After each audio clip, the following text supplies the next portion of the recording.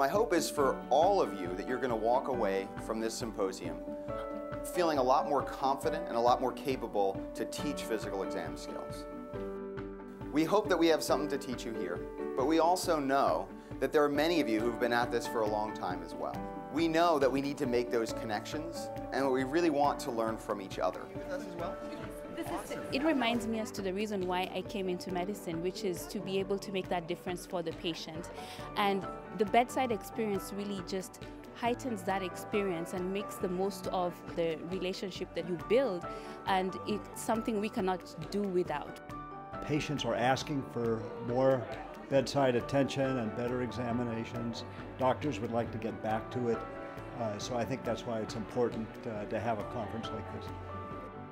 I see the next couple of days as really helping all of us think about that intersection of science, technology, and humanism, which is really what makes medicine what it is, as opposed to pure science what it is. One common problem I see that the students make all the time is you'll have one person who's like 4.5 feet tall and someone who's like 6 feet tall, and they're looking like this, or the opposite, they're looking like that. You want to always make sure you're the same height. One of the best things that I've figured out from being at this conference is how to apply evidence-based medicine techniques to the teaching of bedside medicine.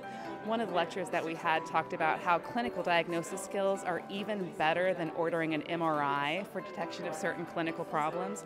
I think that when my students hear that, they're going to say, wow, what I do is really important. It's even better than a radiologic technique. I'm on the right path.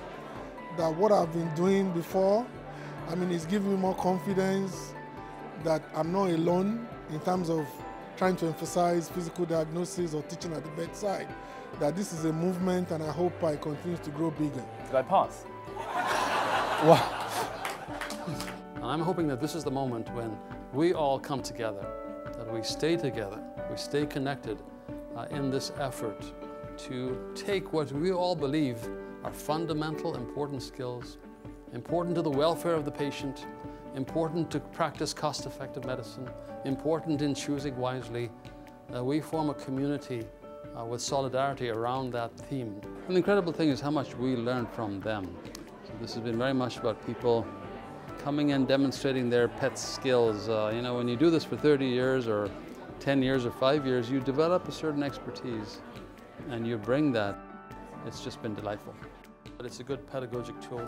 So Joyce is doing it very well, I must say. Do you see a diamond? Yes. Good. I expected you to. Okay, good. You can learn all you want out of a book, but being able to empathize and just know how to talk to somebody to alleviate their fears. And also, some of the cases we have, the patient will act like they understand, they actually don't. Not only in Asia, but also in America, some young residents just skip the clinical skill and they just go to the high technology. I teach medical students and residents, and I feel the exam is the most sacred part of the patient-physician encounter, and just the touching of the patient and kind of like looking at all of their findings is like an art that we have to try to teach in medical school, because the rest of the stuff we can pick up in books and other things, but the art of medicine, I look at it as the physical exam. The real reason students need to master physical exam is because a large chunk of diagnosis, there is no diagnostic standard beyond your observations at the bedside.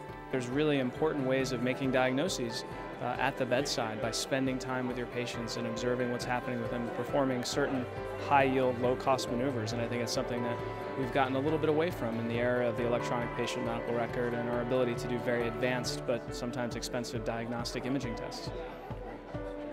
There are so many incredible people, not just here at Stanford, but from around the world, who are facing the same challenges and opportunities that we are at Hopkins. And as we move forward, it's very clear to me that there's a community of people across the world who are interested in re-emphasizing physical diagnosis and bedside encounters, and we have a great wealth of resources to now draw upon.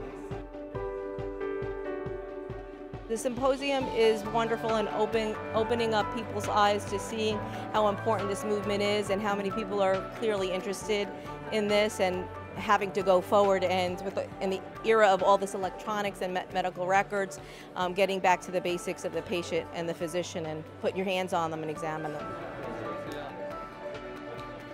I'd like to think 5-10 years down the line, people will look back and say, you know, this was the moment. Maybe they'll look back at this meeting and say this was the genesis of a grassroots movement, bringing doctors back to the bedside, because that's where the patient is.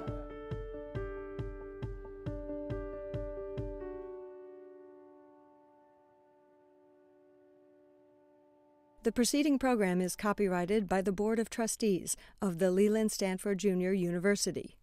Please visit us at med.stanford.edu.